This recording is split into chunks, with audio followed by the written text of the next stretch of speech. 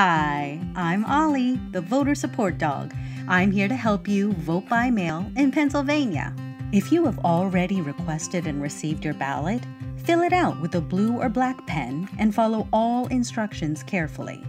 Insert your completed ballot in the secrecy envelope provided. Do not write on this envelope. Put the secrecy envelope into the outer envelope that has the voter's declaration on the flap side and the address on the other side. You must sign and date the voter's declaration and seal the envelope. Now, it's very important to put the ballot into the secrecy envelope first. If you forget, your ballot will be considered a naked ballot and it will get thrown out. So remember, one ballot, two envelopes. To be sure that your ballot is received in time, you can bring your ballot to your county election office. You must drop it off yourself. No one can deliver your ballot for you. The drop-off deadline is 8 p.m. on November 3rd, Election Day. If you decide to put your ballot in the mail, it must be postmarked by November 3rd. But don't wait. The post office recommends mailing ballots 2 weeks before the deadline.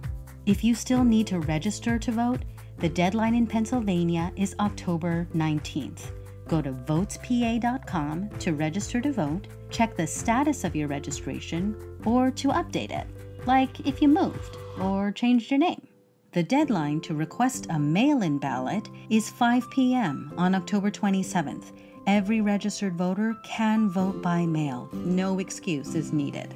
You can track the status of your mail-in ballot at votespa.com. Ooh, one more thing. Share this video with your friends and family in Pennsylvania and remind everyone voting by mail to use both envelopes and avoid naked ballots. No naked ballots.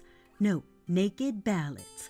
No naked ballots. That's right. No naked ballots. Say it with me now. No naked